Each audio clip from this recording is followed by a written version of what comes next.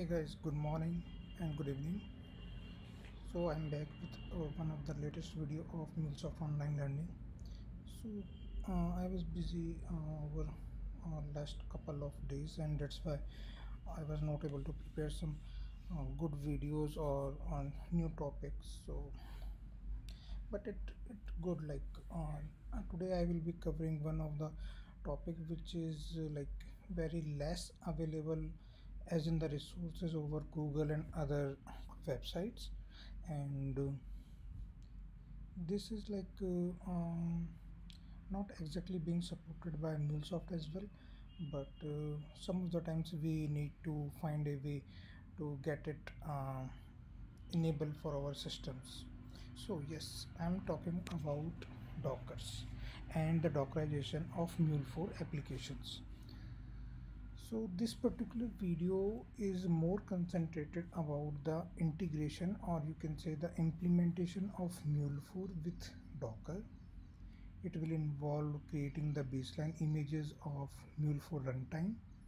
Then we will be playing around with one of a sample Mule4 app, and we will get it deployed and try to hit a test run using Postman. So let's get started. So guys, in order to start this video, we will be requiring some prerequisite, and as part of that you need to install Docker desktop on your local machine. So I'm just checking out on the Google and typing Docker desktop. Just click over here the first link, and it gives the two option: Docker download for Mac and for Windows. So this is on the Mac machine, so I have already downloaded using this option. And after that you have to simply install the Docker desktop as you do for the rest of the Mac based applications, or in case of Windows there will be MSI file. You have to just accept the default and the agreements over there and get it installed. So after installing the Docker desktop, it will come up somewhere on the taskbar like this particular icon, and if you click over here, within some fraction of second it will start showing Docker desktop is starting to the running state. And if it doesn't, then you may need to consider like creating a new sign up on the Docker desktop using sign up option over here. And you can also figure out the restart and the other capabilities. So I would like to show you the preferences of it. Like if you click on the preferences, it will show some of the basic things like you want to configure if required. Basically this CPU, memory, swap and disk image. So I would suggest you to run it at least on 8 GB or more RAM size of your machine, and you can adjust these CPUs, memory and swap accordingly, because some of the times what happen, like if you are downloading the images or setting up the container, it may show some of the errors. So you may want to juggle around these particular options. Just try to make sure you are putting memory roughly double that of swap, and the CPU you should have at least 8 CPUs, that is by default. Apart from that, if you are working over a proxy, then you need to manually make some changes over here by enabling this and putting some details as provided by your um, proxy provider. If not, you can keep it disabled. Apart from that, network, it will show your subnet, and if you want to change it, here is the way you can change directly from the UI. Apart from that, it also gives the option of the command line, so you can enable it and it will be asking you to apply and restart. But for this particular use case, we will not be exploring this particular option. We will limit our discussion around setting up the Mule4 base image and a sample Mule4 app and get it deployed within the Docker containers. So till this step we have configured our Docker desktop and it is up and running, as you can see. Now the next thing will be to start with some of the um, basic things, like you have to first create a folder for this particular example I have created a folder named as Docker demo. Apart from that, you will be requiring a either a full licensed version of your Mule runtime. uh, if not, don't worry, you can still look for the Mule standalone, that is the CE, the community edition of the Mule runtime. So how to get that? So if you see this one, Mule4 runtime developer, I'm just putting some of the keywords and let's say this one. So if you check this out, it will give you Mule kernel without Anypoint Studio and go for zip or tar zip. So accordingly you can download it. Just click on zip folder and it will start downloading this particular zip file. Copy paste this zip file downloaded from your downloads folder to this particular folder, like Docker demo, like I have placed it over here. apart from this Apart from this, we will be creating a Docker file, and I will walk you through this particular Docker file. But before that, I will let you know like what is this Mule hello jar is all about.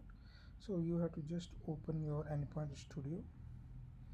So some couple of things happened over last couple of days, like as you have seen, like it was showing Anypoint Studio 7.5. So yes guys, this is the latest release from MuleSoft. Now it is bundled with Mule Runtime 4.3.0, and this is the latest Mule Runtime, which comes up with lot of bug fixes with respect to API gateway, data wave upgradation. Some of the new functions are being added, and memory leaks. And there is a overhaul changes in thread management. So I will be discussing more about it in later videos, which I am going to create specifically around this particular topic. But let me tell you about this. So this is like the Mule Hello app, which we were referring in our Docker demo folder. So in Mule Hello, this is very basic. This is a listener listening on particular HTTP port. Let me show you what exactly it is. So the path is Docker, and the HTTP listener config is by default is 081. You can test the connection as well. So earlier you have noticed like I was continuously changing, so I changed this particular port by removing the application which was earlier listening on 8081. Basically it was a Jenkins instance and I have removed it for the time being. Apart from that, we are specifically logging the message welcome to the Docker Mule demo, and within the set payload I am putting on just a random message which will show flow invoked at what particular time in particular time date time format, and then again putting one more logger as it is being completed successfully. So I have just saved and exported this using right click and the export option. So just go for the Mule archive option, deployable archive, click on next, and then I have pointed it to the Docker demo folder. Remove this particular option and create a only the project modules and dependencies. Click finish and it will create the Mule hello jar. One more thing, as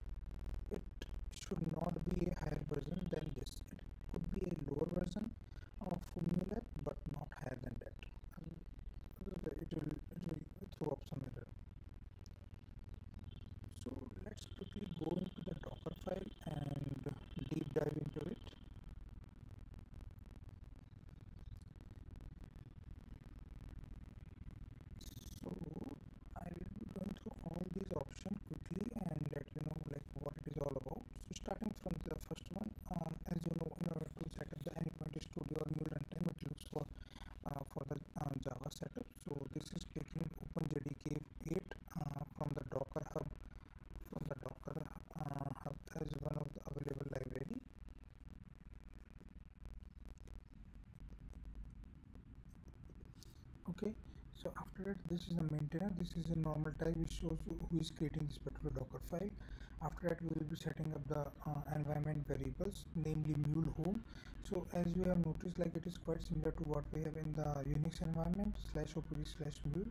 After that, we will be putting our zip file onto the opt folder, putting our hello jar file onto the opt folder, and then we will be running a set of commands which includes like going into the opt folder, after that unzipping it, and then moving the unzipped extracted folder to the mule folder inside opt mule.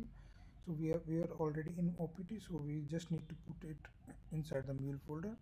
After that, we need to set up the working directory as mule home, and we will need to create some of the familiar folders like app, conf, domains and logs inside the mule home location. So volume will be creating the you can say the mounted folders onto the docker container. After that, this particular command is just to install the mule license if you are using a um, if you are having a enterprise edition of Mule Runtime. So you can put the license key onto the same folder location and copy paste onto the conf, and after that you have to run the -install license command to get it installed. After this particular command will cross check like if it is being available in the conf. So this is for the debugging purpose. After that, we will be copying our mule hello jar onto the mule home apps, and again this is just to make sure it is being copied properly. The next and the most crucial part of this docker file is the http ports we need to expose to the as part of our mule apps. So I'm exposing a range of ports ranging from 8081 to 8091.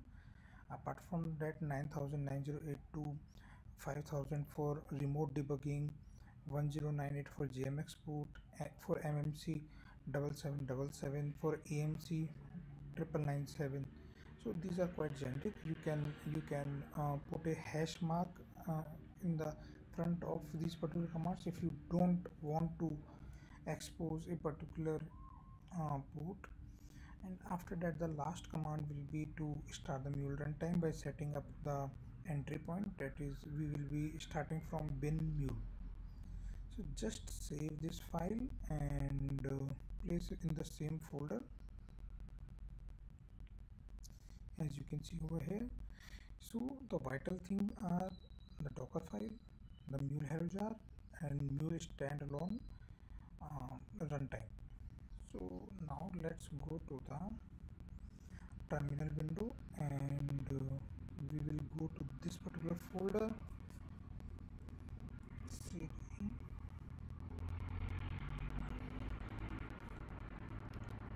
desktop. After that, the next step will be to build the image for this particular new standalone file. So there is set of commands which I have already saved over here. So I will copy paste this particular command onto the terminal window. We will be changing here and there the name of the container. So I will be putting docker demo, docker mule demo, better to say, and I will hit enter. Let me maximize this. So you can see it is now running step by step all the things. First it is downloading it from the OpenJDK, but somehow it errored out. So I need to check what is the issue over here. Give me a moment.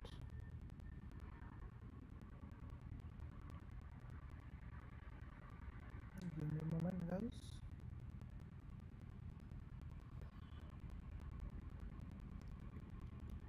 Maybe I have done some changes in the local file for this very first. So let me quickly go to the docker demo, docker file. I just want to make sure I'm not misspelling anything. Close this guy. let's try to run it once again with the name dockerfile. We are inside this, or we are good.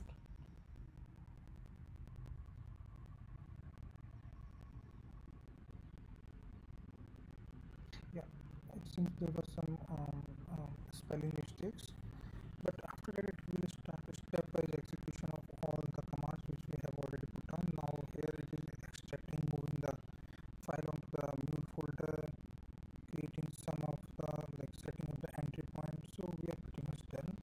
So this image is now created with docker mule demo for our mule runtime, and even the jar file is being copied somewhere.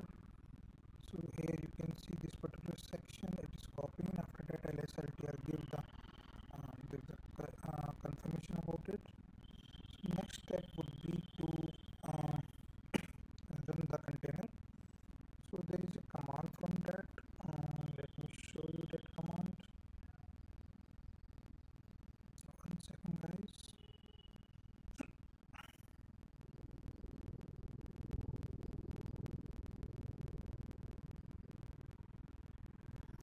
So this one, okay, docker.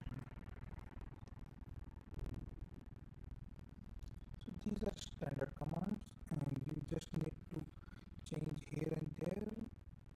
So you need to change the last guy, that is you need to maintain on docker mule demo, and after that you need to change this guy from 91 to 8081. Now what it will do, it will redirect all the incoming request on 8081 to 8082 port. Okay, so let's hit enter. Just keep it very close look on this particular thing. See, this is running all the things and initializing the mule hello app, and it is getting deployed. So we are pretty much done from this side. Our mule runtime instance is running, application is deployed. So let's do some more check.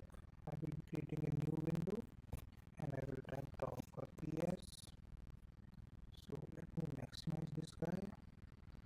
So here you can see the container with the image is available. So there is one more command. This particular thing I will explain it as well. Let's copy paste for now. So docker, it says docker execute in the interactive mode using terminal, and use this particular container name. We have to delete, and this is randomly generated, so don't worry about it. Just run the docker ps and you will come to know what is the name currently assigned. After that, bin bash. So basically it will execute and open up the docker container using the bin bash environment. And as you can see, we are already inside the opt mule. Let's do lsltr. As you can see, there are multiple folders, but quite similar what we observe in mule runtime. So let's go inside cd apps folder, do a lsltr here as well.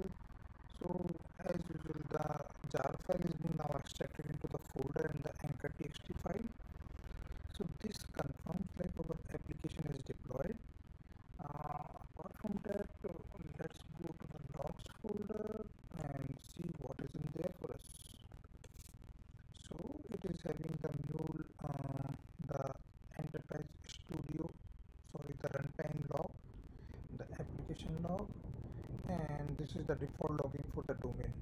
So we are pretty much okay over here. Let's put a tail on mule hello log, maybe hello log.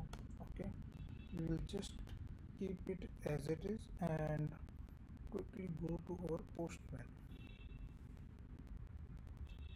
So we'll let it load for some time, and I will be changing a bit here and there.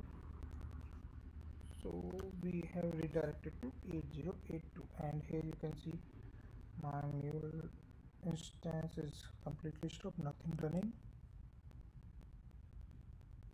Hit send button.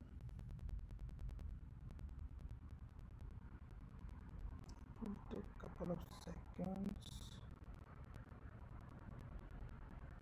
So now it shows like it is being invoked to 4956.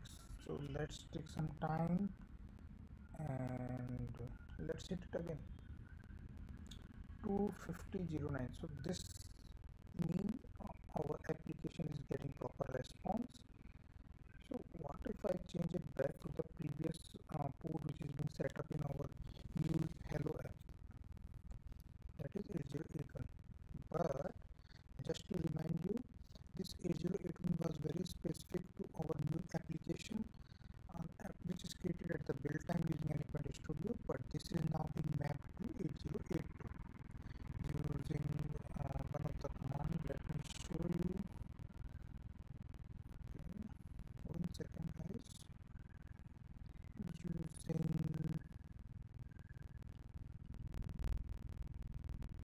Using this command. So 8081 was mapped to 8082 inside the Docker setup. So let me try to hit on 8081. It should error out. Yes, this is good. So again I will hop back to 8082 and now it's running fine. So let's quickly go to the other window. So here you can see all the things like completed successfully, welcome to the Mule demo, welcome to the Mule demo, completed successfully. So we executed 3 times and it is repeating our log instances accordingly. So guys, this is like one of the very basic example or use case which I have defined using Mule4 standalone runtime 4.2.0 to be specific. I hope this particular video helps you to further explore the different capabilities of DockerFile, Docker setup, and how to use the different scaling and the different options of memory you can play around. So this should act as like one of the stepping stone towards the main building of creating the standalone applications. Some of the times I got this question like why you are referring Dockers when we already have RTF, that is runtime fabric, and cloud hub in place. So guys, this is very specific to your organization policies and guidelines. There are certain times when an organization is already on the on-premise setup because of PHI and PII specific data. They don't want to share anything to the external world because of privacy issues, or they may be reluctant to go towards the any public cloud, be it Mule Cloud Hub or any AWS. They just want to keep it on their on-premise setup. So Docker is the way forward towards it. And of course, within the Docker, you can also use it in conjunction with the AWS private cloud setup, so that all is possible. And nevertheless, to say, whenever we hop to RTF or any other Mule specific setup like ARM or anything other, you need to pay for an extra license cost, whereas it for Docker it is not that much costly as compared to Mule license cost. So of course there is a give and take between the two different scenarios. So guys, I hope you like this video. Please stay tuned for the upcoming exciting videos of MuleSoft online learning. Thank you and have a great day.